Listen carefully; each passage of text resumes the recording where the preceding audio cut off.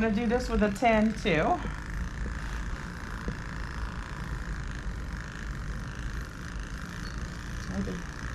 All right, so the ear is correct whether you do it straight across or whether you make a V shape.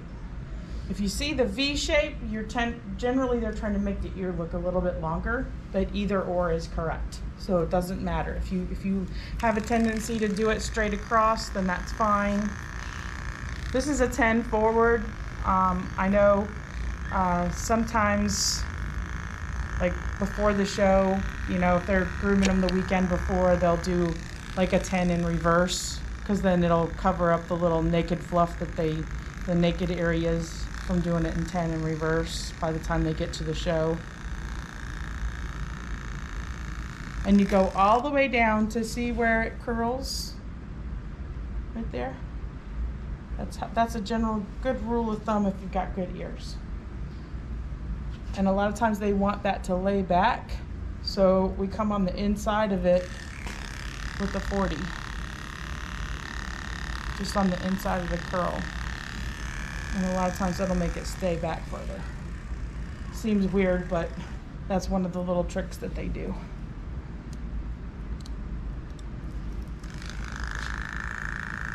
And anybody that wants to come stand up behind or anything like that so you can see better, you're more than welcome to. Always clean out the underneath in reverse, because you want to keep plenty of airflow going in there.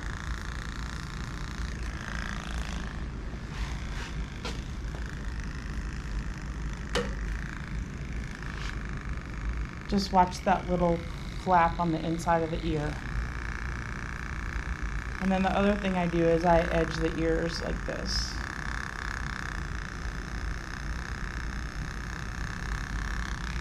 And then you get a nice flat, tight edge. Can I ask you a question about that?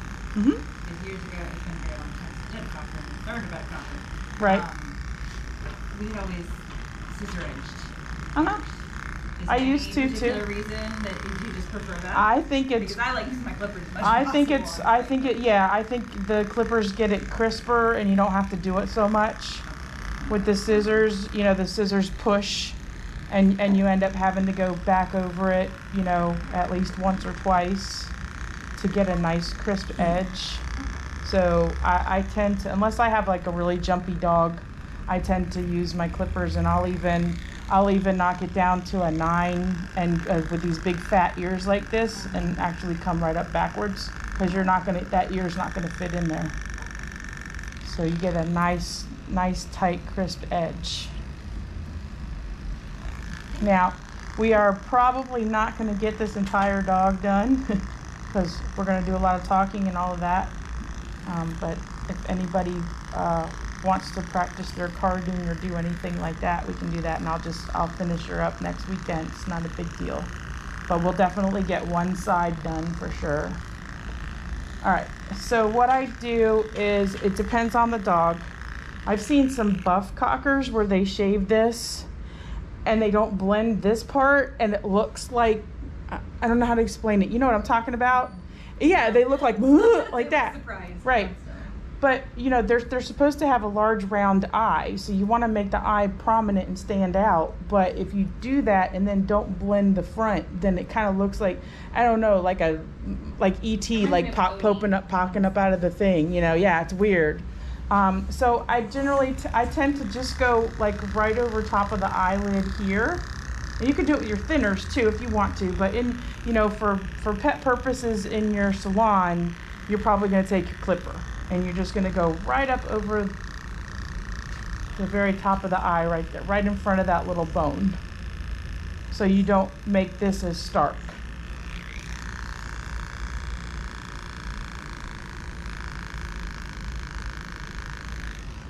And then you follow that around over the top of the ear and around the back skull. Just to stop right at the neck, because you don't want to take the back of their neck off.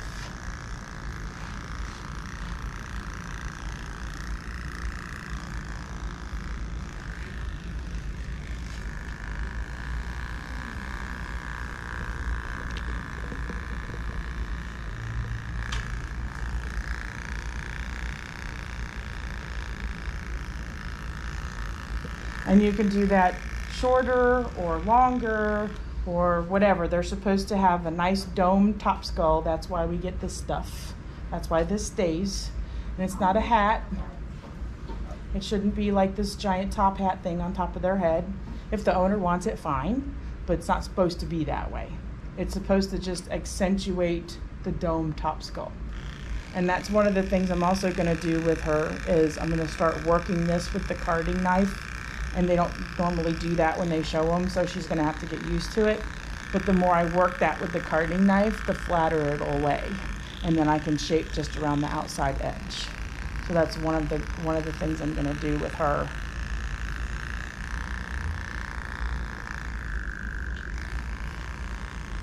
And then I'm gonna work this cowlick in the back of her neck. Because I wanna see if I can pluck that out and make it lay down. When my Schnauzer was alive and I was using her for grooming competition, she had an eyebrow that had a cowlick. And so I waited until after Orlando one year, and I knew I wasn't going to do anything again until like June or July. And I plucked her whole eyebrow out and pulled it all forward, and it was gone. Yep. So you can manipulate that hair follicle and make it lay down if you really want to work at it. You can do it with pretty much any breed, even poodles. If they've got a funky little spot that you just don't like, you can pull little hairs out, real quickly without hurting them and kind of make it go the way you want it to go.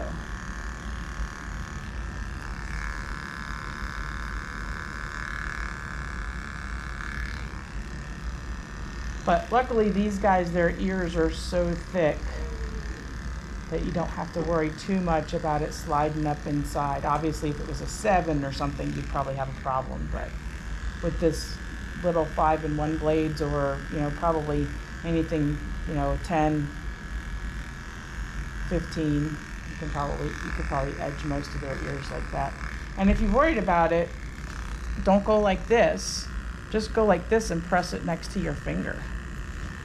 Does that make sense? Put your finger right on the edge and go this way.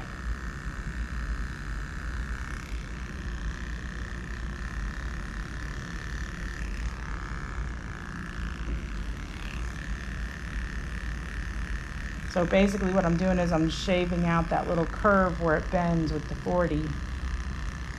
So when I let go of it, it curls back. There's not that hair behind it making it stick out.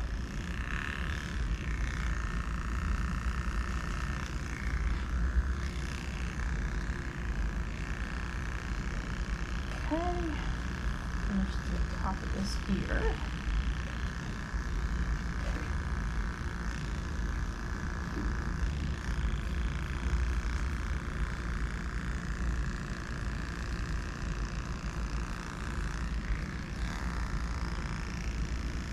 Mm-hmm.